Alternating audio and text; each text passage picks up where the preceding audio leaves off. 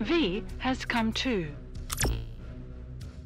1998 was a monumental year for the gaming industry, with many soon-to-be iconic and legendary games releasing across most platforms that year.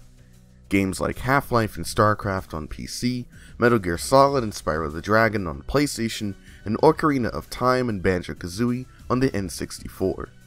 But while every other platform was celebrating and flowing with hits, the Sega Saturn kind of sat alone in the corner of the party, just waiting for it all to end. And leave the rest of the world behind. To keep a long story short, the Saturn had a very hard life, and never saw the same success as its competition, or even its predecessor, the Sega Genesis, especially outside of Japan. But it didn't stop Sega and their studios from creating otherwise impressive and experimental early 3D games for the system.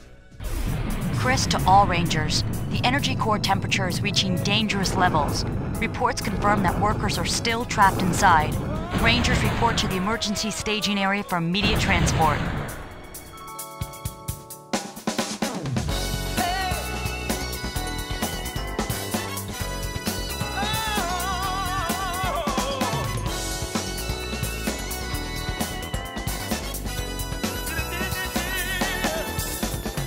Burning Rangers is an action platformer released on the Sega Saturn in the spring of 1998, only several months before the console's official discontinuation, and thus one of the final games released on the platform. I chose to do this game because I is a longtime fan of Sonic the Hedgehog, and Burning Rangers is one of the few games from Sonic Team that I never got the chance to play. Burning Rangers began development in late 1996, right after work on Christmas Nights had ended. In an interview with Sega Saturn magazine, the development team stated that their goal was to create a game where saving people was the sole objective, rather than killing them like in other action games. The game takes place in a sort of utopian future where crime and poverty have been solved completely, and the only problems humanity deals with are natural disasters, the most common of which are fires. The Burning Rangers are a group of futuristic firefighters whose job is to, well, be firefighters, putting out the flames and rescuing civilians all over the world. There's Chris Parton, supervisor of the Rangers and also your navigator, Lead Phoenix, the calm and collected leader of the team on away missions, Big Landman, the oldest and most experienced member of the team. Just like in Nights, Burning Rangers has two playable characters, both being a boy and a girl. In this case, Sho and Tillis, who are both new recruits. Though unlike Nights, the campaign is still the same regardless of who you play as. The Sega Saturn excelled at pushing out high quality looking 2D games, but when it came to 3D, it was a mixed bag. While many third-party developers struggled to get the most out of the Saturn's confusing hardware, Sonic Team attempted to push things to its absolute limit with Burning Rangers. The choice of using fire wasn't purely thematic and cosmetic, it was a challenge. Things like fire and water, two objects that aren't solid and can take many forms, have always been difficult to make look convincing, either in 2D or in 3D. With the theme of firefighting, the developers wanted to not only provide a unique form of gameplay, but to also show off what the system was capable of at its highest potential. The fires in the game look incredibly detailed and were achieved through constant experimenting by taking blocky 2D sprites and tweaking them with various transparency effects, animation, and lighting to get the look just right. The primary focus of the game is putting out the flames all around you and keeping the danger levels as low as possible, as represented by a graph at the top right of the screen. There's different kinds of flames, each having different colors and functions. Orange fires are the standard, blue fires require a charged shot to get rid of, green fires spew out smaller fireballs, and then there's the pink flames, which I have absolutely no idea what they do. Putting out the fires not only decrease the danger level, but they also generate crystals, which are used for two things: maintaining your shields and rescuing people. Burning Rangers' health system, almost unsurprisingly, works exactly like Sonic the Hedgehog's. If you take a hit, you lose all your crystals, but if you take a hit while having no crystals, you die. In order to rescue people, you need to have at least 5 crystals, and if you rescue them with 10 or more, then you can get an extra continue. It's also worth mentioning that rescuing also functions as a sort of checkpoint if you die, so it's important to do it whenever you get the chance. Despite these limitations, thankfully crystals are all over the place, so it was actually quite rare that I never had enough on hand to pick up civilians. There was only one incident that I can think of where I didn't have enough, which was a little annoying because it forced me to backtrack through the level. Being an early 3D game from a time where controls in 3D games weren't yet standardized, Burning Rangers unsurprisingly has some awkward controls. Movement is done entirely on the D-pad, while changing the camera angles is done with the L and R buttons. As I'm playing this on an emulator with the 360 controller, I had to get a bit creative with how I mapped the buttons. Sonic Team really tried their best to make movement not a complete chore, but they could only do so much with the hardware that they were given. What's really interesting though about Burning Rangers is that despite how complicated and convoluted the level design is, it doesn't actually have a map. In any other game this would be a tremendously huge drawback, but here it works flawlessly because of one special feature, the communicator. While sometimes Chris will tell you where to go automatically, the point is to use it whenever you want by pressing the X or Z buttons on the controller and to receive directions based on your relative position. And shockingly, it works. It works. Some lines will be pretty basic, like turn around or go left, but sometimes you'll get something a bit more complicated. This is Tillis! Keep moving forward. This is Tillis!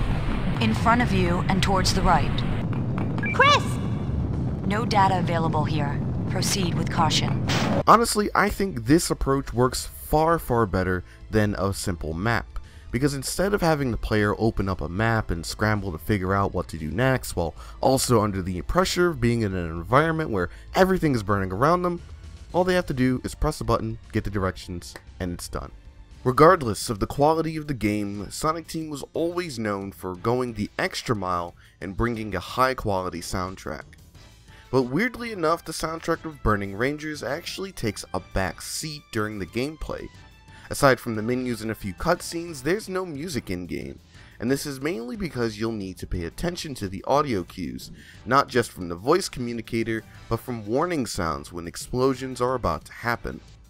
There are 4 missions in the game, and each has the same basic structure: navigate through a maze-like facility, put out flames, rescue people, and then fight a boss at the end.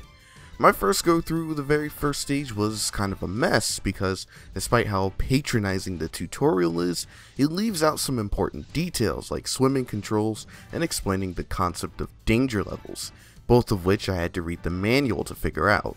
Later playthroughs, however, were far less rocky, and that was where the game's mechanics really started to click with me.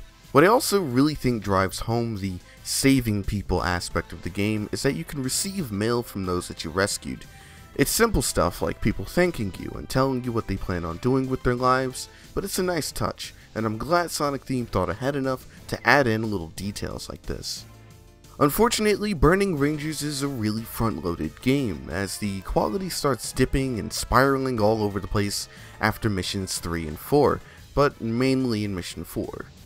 Mission 3 is kind of a tough pill to swallow, with large robots that have far too much health and hazards that have no warning cues on top of being longer and a little more tedious than the previous 2 missions, but it's a passable stage. Mission 4, however, is where things get really out of hand. I need to get out of here! Watch out! Ah! There's that voice again! Look out! I'm not sure if I'd call it a bad level, but it's one that feels like a bunch of ideas haphazardly slapped together at the last minute. Why am I platforming on narrow blocks in some weird, surreal dream world? Why am I in some ancient ruins when I'm supposed to be on a spaceship? What happened to just being a firefighter? I don't know. It doesn't help that the mission itself is significantly harder than anything else before it, with the final boss, who is unfairly difficult, being a harsh punchline to this otherwise sick joke of a level. There's 3 phases to this boss. The first 2 are pretty manageable and kind of easy, but the real kick in the groin is the final 3rd phase, where it turns into some sort of monster, demon, creature thing. In order to do damage on the boss, you have to destroy these giant circle things that can regenerate pretty quickly, almost a little too quickly. Adding more pressure to the boss is the fact that aiming your charged shots is, for some reason, far harder in this single boss fight than at any point in the game for whatever reason. Overall, the game has some really intensely reliable auto-aim, which is really good because otherwise it would have been annoying to try to put out fires in previous missions, but for some weird-ass reason, the auto-aim decides to just not be reliable. For example, notice how shooting right in front of the circle thing makes me miss it completely, but shooting it about a meter to the left does. And to pour even more salt onto the wound, the boss fight itself is drawn out and tedious, with the boss moving back and forth across the arena each time you get a hit. I'll admit that I did actually cheat for this boss, but only because he's a cheating bastard anyways.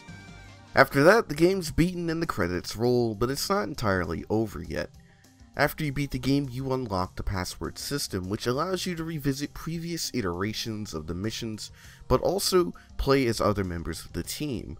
More importantly, you unlock the random level generator, which changes around the placement of enemies, civilians, switches, and much more each time you play.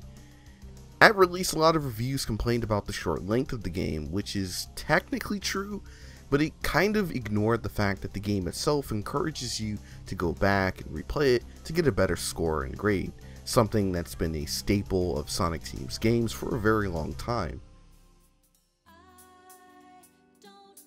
In conclusion, Burning Rangers isn't a perfect game, but it deserved a far better fate than what it had gotten.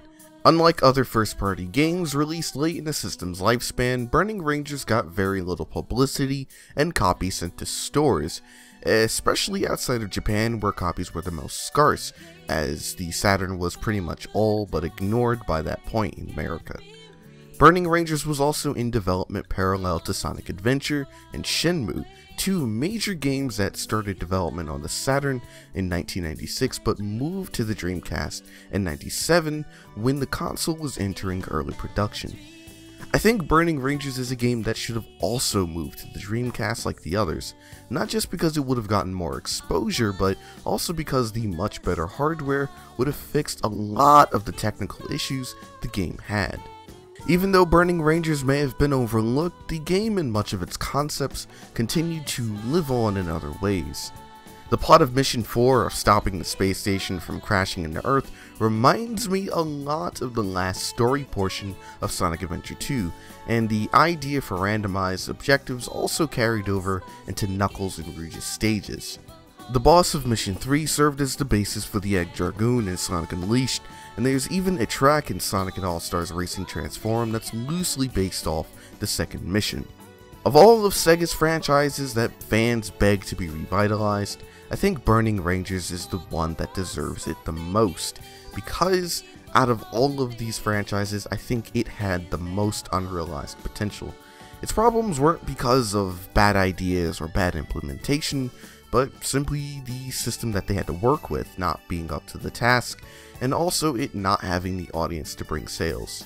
I'm not exactly holding my breath for a remaster, since most of Sega's games on the Saturn, aside from Nights into Dreams, have never seen a proper re-release for a variety of reasons. But it'd be nice.